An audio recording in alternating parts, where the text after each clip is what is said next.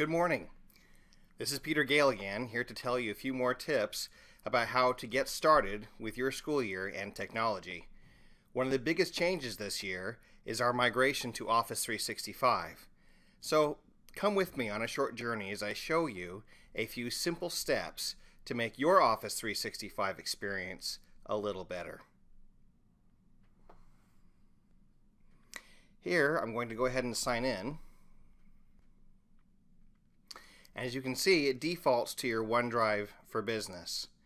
Now, one of the key things we are doing this year that's different are these daily videos trying to encourage you with best practices and helping you understand the bridge to that technology gap.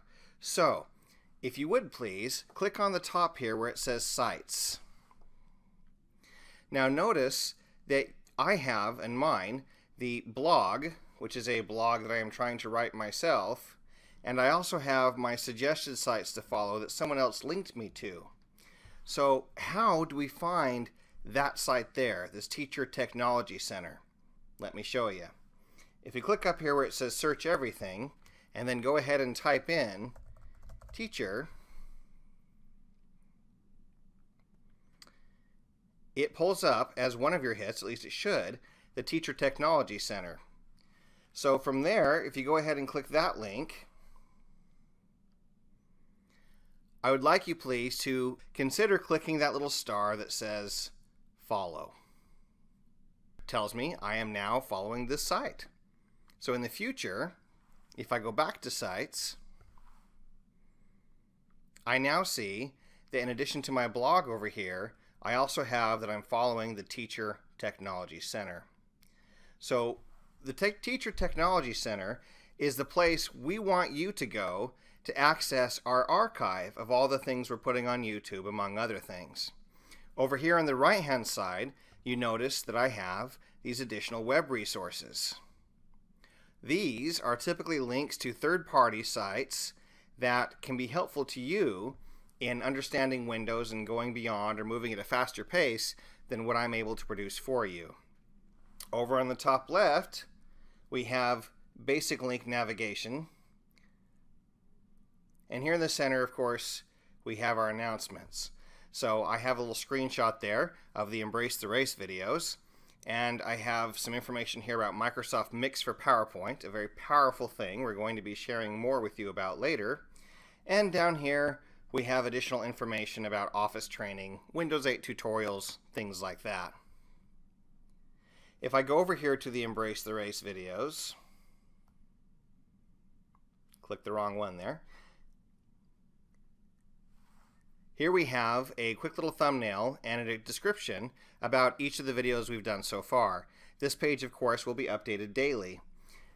This first one, ladies and gentlemen, the August 4th Stella Brockman welcome video, was the video that K-8 teachers saw that first day of school, if you want to watch it again.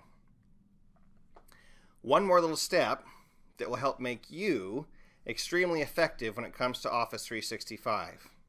Notice, please, that right now, if I go back to my OneDrive, I have here all my stuff.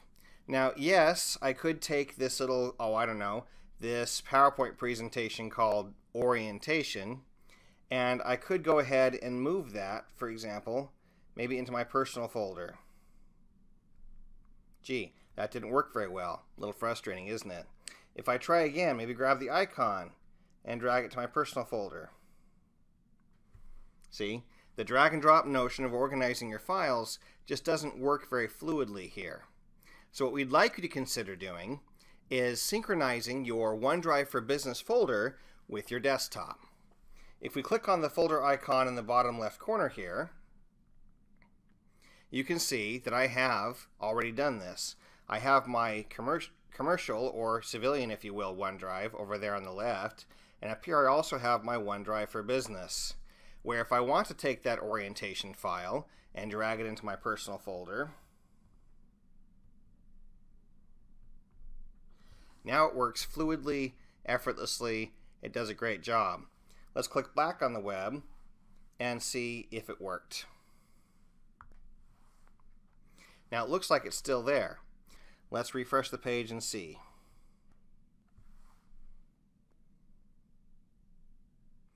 Now you can see that file that I moved into the subfolder is gone. If I now click on my personal folder, you can see there it is. It's been moved.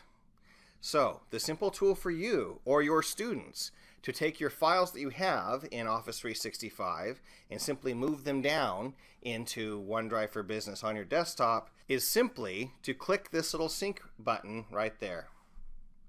And it says, okay, sync now. Now, ladies and gentlemen, you might have to click an OK or accept or something like that, but pretty much you're done. And it tells you, it puts it right here in your computer. C is your local drive, your user folder, and you now have a new OneDrive for Business folder where any changes you make there are going to get synchronized online. Please give it a try. I think you'll really enjoy this powerful feature of OneDrive for Business and automatically synchronizing what you do on the desktop to the cloud. Accessible anywhere, your files, all the time. One little warning. Keep in mind that our devices have limited storage. The cloud, Microsoft gives you 1 terabyte per person, or 1,000 gig.